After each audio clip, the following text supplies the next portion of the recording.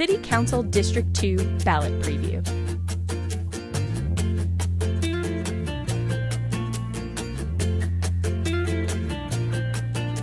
Proposed District 2 PB projects. Art project honoring Dr. John Kilimanjaro, $30,000. Location to be determined.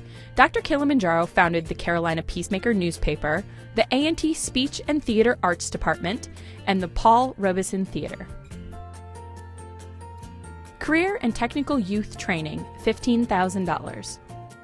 This project includes monthly training at the McGirt-Horton Library on job and other skills, virtual reality headsets, laptops, and software.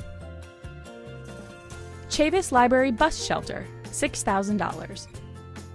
This project includes a new bus shelter to be located near the library. Composting Education and Community Farmers Market Pilot Program, $25,000. This project includes composting education at Keeley Park, compost bins, and a one-year farmers market pilot program. Downtown Weekend Trolley Pilot Program, $18,000. Project includes service around downtown to A&T and UNCG, Saturday nights, March to November. Disclaimer: for 1 year only. All districts must approve to fund this project. Total cost, $90,000.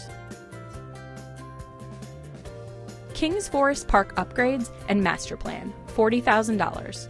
Project includes relocation of playground, new community art area, and a master plan for future park improvements. Playground shade at McCulloch Park, $30,000. This project includes a large sail shade over the playground area.